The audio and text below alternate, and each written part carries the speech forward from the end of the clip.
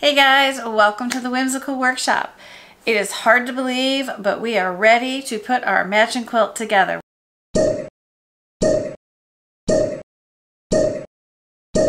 Yay! We are on technically month 13.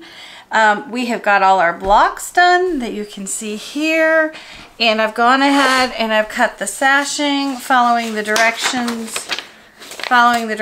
from the pattern. So you do need your finishing pattern to do this, and you should have all your 12 blocks pieced and ready to go, and then you cut all your sashing. Now how I do it is I went through and as I cut my sashing, I labeled each piece with the measurements. So it's easier for me to grab my pieces.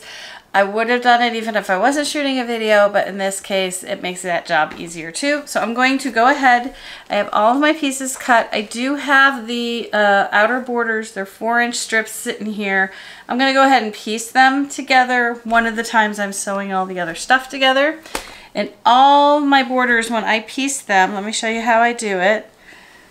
Just don't mind all the colorful backdrop behind us, is I'm going to use a 45-degree seam, and what that means is I lay out the first strip to the left and the second strip goes on top at a right angle, and I'm going to sew from this corner to this corner, and then this will flip out and give me a miter.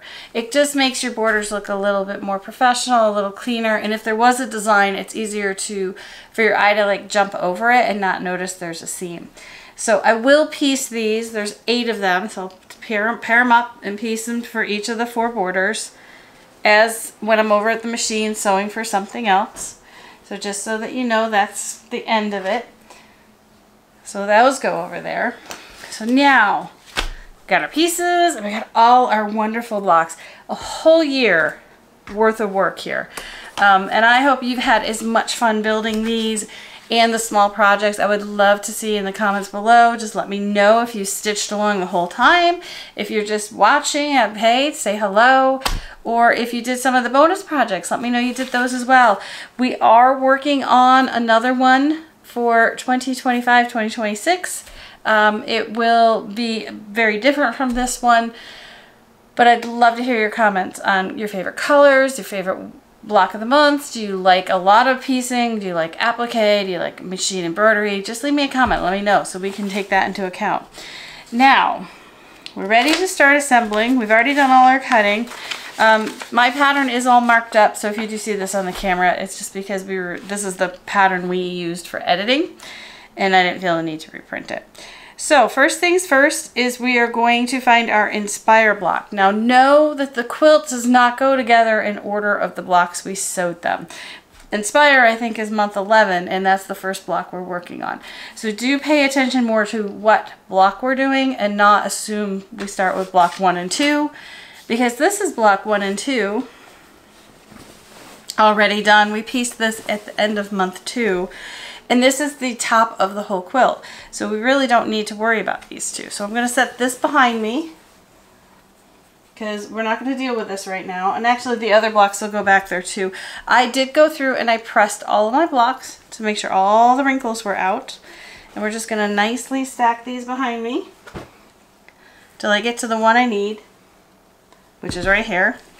So we need our Inspire block.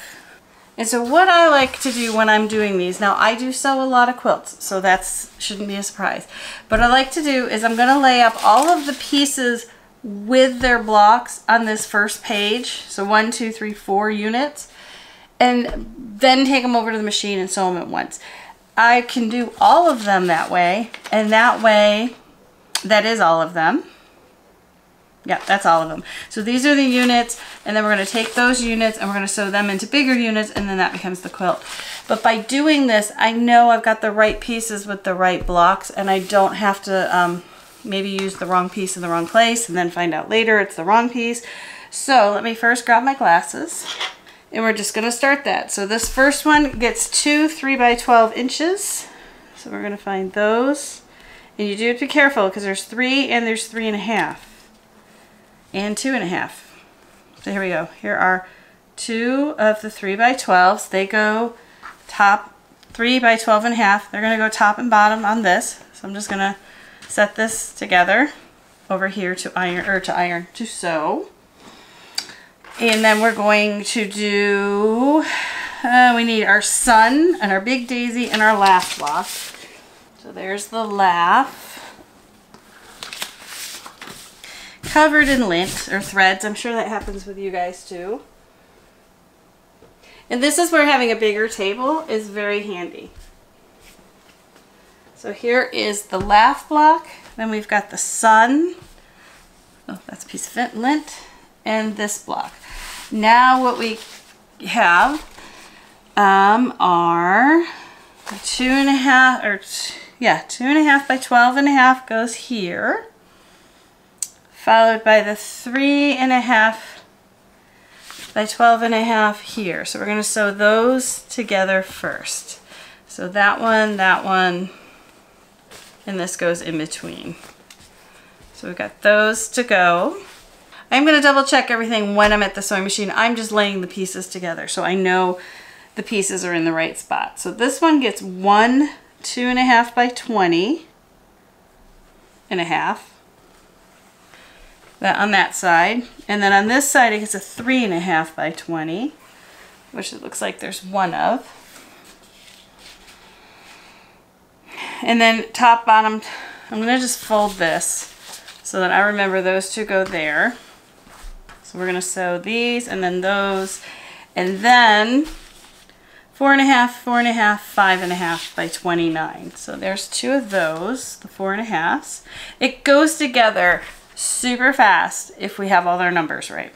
So those go there, and then we need one 5.5 by 29, and that goes there. So that's section number 2.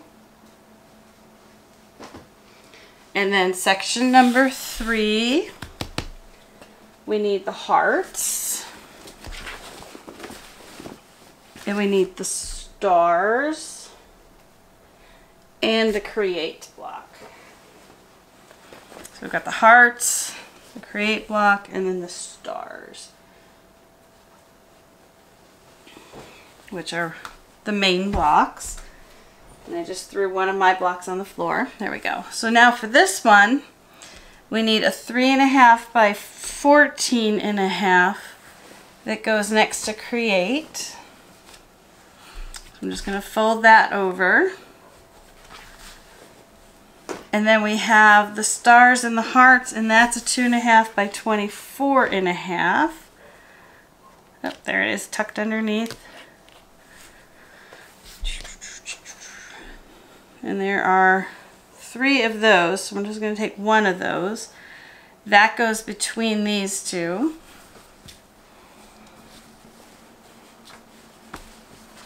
So again, we're just sort of folding them together. And then we have a 2.5 by 27.5, a 3 by 27.5, and a 3 by 27.5. So there's 2 of these and one of those. So these all go with that section. And then finally we have our smile block. Well, not finally, because I've got other blocks left here. We've got, oh wait, nope, that's dream. Wrong block. Let's just pull up what we've got left here, because there must be another row somewhere. So we've got smile, and you get 2 2.5 by 20s. That leaves one of those. And we get 2 2.5 by 24s. So that is that one ready. So you're kind of getting the hang of it, hopefully. So now we've got these 3 blocks left, and they make the bottom row, which I'm assuming is going to be on this page. No, I don't read the directions. I just look at the pictures. So, okay, so yeah, so once I get those subunits together, that becomes the middle row, because we finished that. Block 1 and 2 is the top row. Those are the middle row. Then the last 3 blocks are the bottom row. And that is where these 3 blocks, this guy, and the smile block, once it's bordered, will be in the bottom row. So what I'm going to do is I'm going to go ahead and sew my units together, these individual units. Come back, show you those, and I'll show you the next step. All right, so we have all our sections sewn together. So let me grab the pattern here. It's easier to see in the pattern because the quilt is so big. So we've got our Imagine section right here.